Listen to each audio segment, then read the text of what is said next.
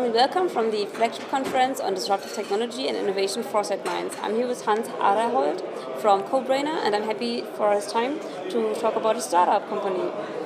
Thanks. Yeah, thanks. Really great to be here, and thanks for the invitation. Of course. Yeah. Let's start, and you just introduce yourself and what your company is doing. Okay, yeah, great, thanks. So my name is Hanns Aderhold. I'm the CEO of Cobrainer, and we are a data analytics company. And what we do is we go into large companies, into basically large DAX companies, and we really help them to build projects faster and to really accelerate the whole kind of project building and innovation process. And we do that with our product Cobrainer, which is an expertise management software. So what is an expertise management software? Basically, we think that expertise, each human's expertise is very, very unique to everybody. So we started thinking about, can't we somehow analyze and track who has what type of expertise and what type of expertise is relevant to another. So what we basically do is we go into a large enterprise and we read lots of project data. We read lots of documents that people produce. And from these documents, we actually automatically create an expertise profile for every employee without them having to do anything. And the software does an additional step in actually understanding what is written about. So it understands the context of expertise, and it creates these expertise profiles for employees. So now what you have is, you're basically a project manager, you're thinking about starting a new project, you're thinking about a technology question, and you don't really know who to talk to. You would have to pick up the phone or write thousands of emails, but now you just use Cobrainer to actually just describe your technology question or your new project in totally normal language, and Cobrainer suggests to you the most relevant experts in the company, the most relevant projects, the most relevant patents, all in one spot.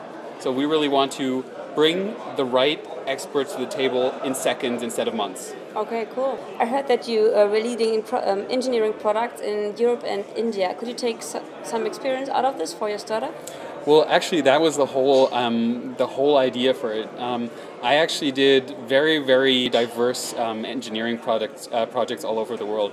I led teams that basically designed an aircraft cabin for Airbus. I built a plus energy, a so-called plus energy house in Japan, and I actually led a slum resettling project in Ahmedabad in India. So and I was always leading a very diverse a team with a very diverse set of expertise. And the key problem in starting such a project is actually finding those people. And the first question is always like, which expertise do I actually need for a project?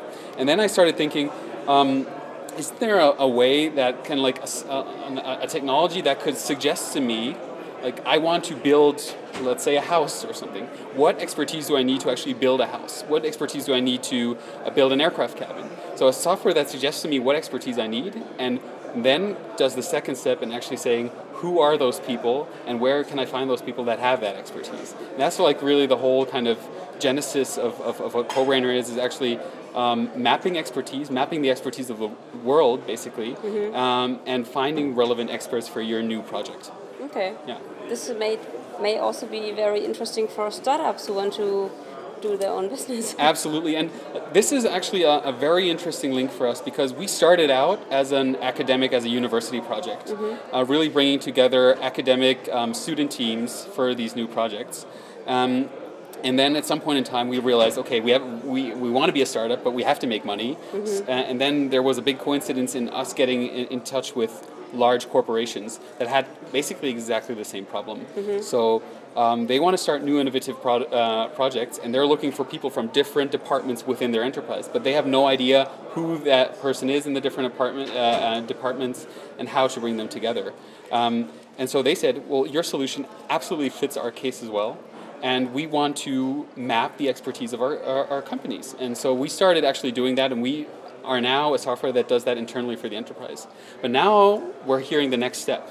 So and the next step is we basically create this expertise map, and we also are able to show them where they have expertise gaps. So where they have missing expertise, missing relevant expertise. And now they ask us, but like, you're mapping expertise of all these different companies and all, like, why can't you work with institutes and universities and students and map their expertise and basically suggest to us what relevant startups are there for specific. So we call that Beyond the Factory Gates, actually helping enterprises to connect to startups, to connect to institutes in a totally different level. And that's basically our next project for 2016, which we're working on right now. You met a lot of big companies here at the conference. Could you take some benefits out of this?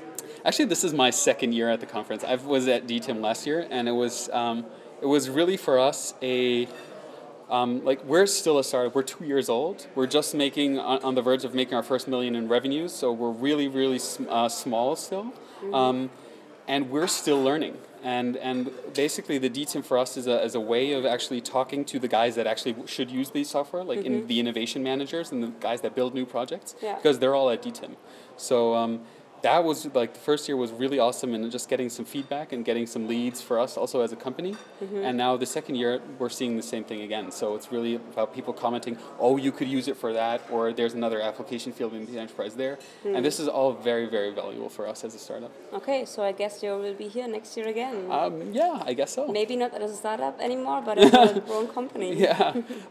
Maybe. Good luck with that. Yeah, thank you. Yeah, I'm looking forward to it. Yeah, thank you very much. Thanks a lot. Thanks. Bye.